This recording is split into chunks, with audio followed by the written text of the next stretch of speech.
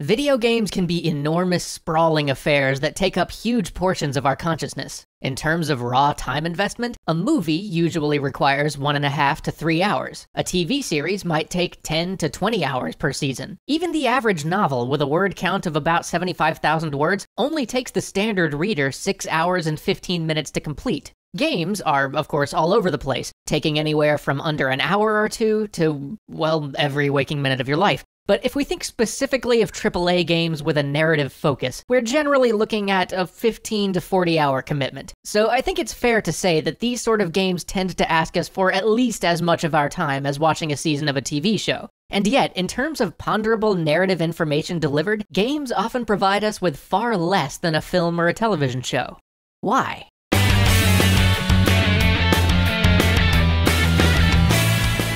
The reason for this is simple. Games get to use far fewer words per minute than any other narrative medium, because most of the time you're playing a game, you're playing the game. When you're in the middle of the action, all the game's gonna throw at you are a few vocal barks and voice stabs. Now, one estimate I saw said that TV scripts, on average, end up with about 120 words per minute of dialogue. So recently, I timed my play on a few narrative-heavy games, The Witcher 3, The Last of Us, and Final Fantasy 13, and I got an average of 16 words per minute. Now, that's a very small sample size, and my counting probably wasn't perfect because it's hard to keep track of the number of unique vocal barks you're hearing in the middle of combat, but I'm not off by a factor of 10. 16 compared to TV's 120 is an enormous difference, and that difference is compounded by the fact that a lot of those 16 words are not directly used for narrative or characterization. No, they're used for something that no other medium has to deal with: information for the player. Much of the dialogue we put in has to be dedicated to letting the player know that there's a doodad they've got to get, or warning them that they're getting shot, or telling them that they're headed the wrong way. Ultimately, this means that for a video game, every word, every line of dialogue is precious. We have to get the most out of every phrase we write, including lines that give the player instructions. And herein lies the cardinal sin of so many games. Today, I'm gonna pick on Destiny in particular because, wow. If you've wondered why the storytelling in that game feels so incredibly flat, it's not that their world is boring. They've actually got a pretty interesting world to play with, and it's not the voice acting's fault either. That game has got a pretty incredible cast of actors who are given nothing to work with. Now, I'll tell you why the story feels so flat. If you look at all the dialogue written for the Ghost, who is arguably the game's main character, he's got far more lines than any other character in the game, practically every single line the Ghost says is either instructional text or a throwaway line.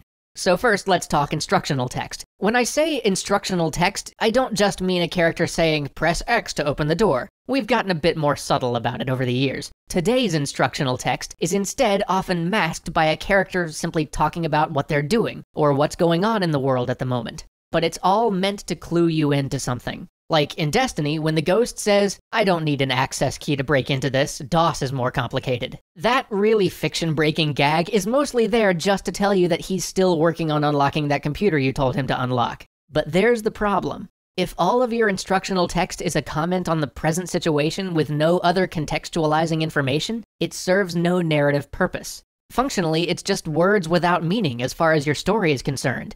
But there's no reason that this is all that instructional text has to be. With a little bit of effort, it can do a whole lot more. Like, okay, in Metal Gear Solid 5, they do this all the time, often showing the interrelationship between the characters, or making small comments about the world through the way they tell the player about their objective.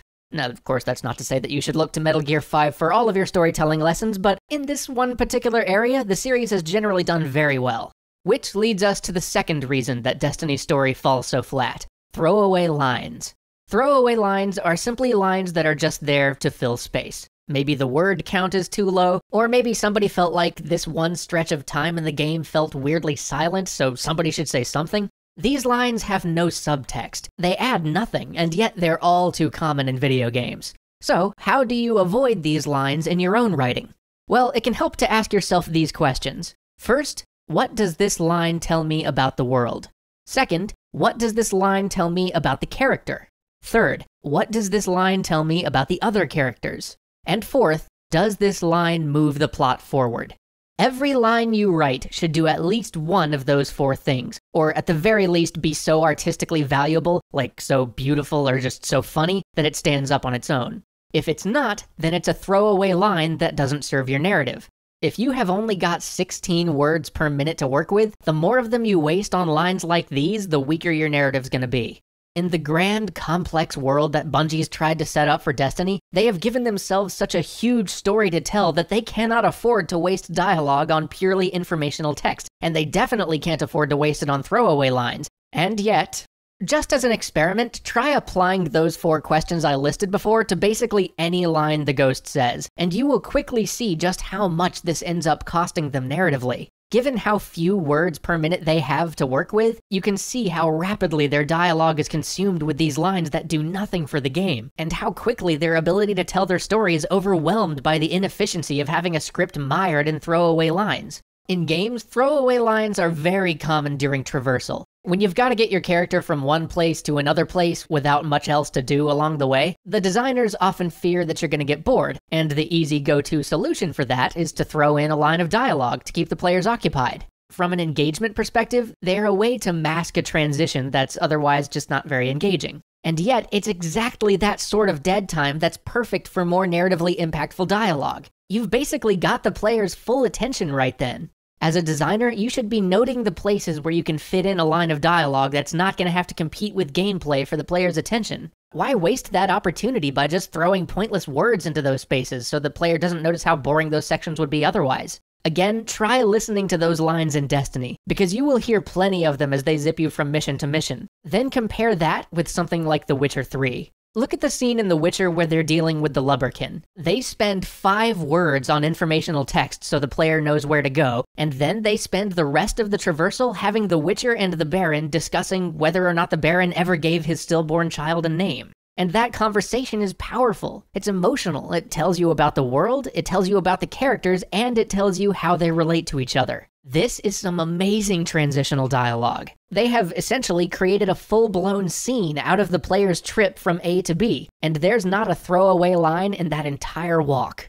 I hope that helps to give perspective on why some game narratives fall so flat, but avoiding throwaway lines is simply the first step in packing more narrative into the few lines of dialogue we get to have our characters deliver in a game. Join us next time as we talk about another important technique for squeezing more meaning and narrative information into your sentences.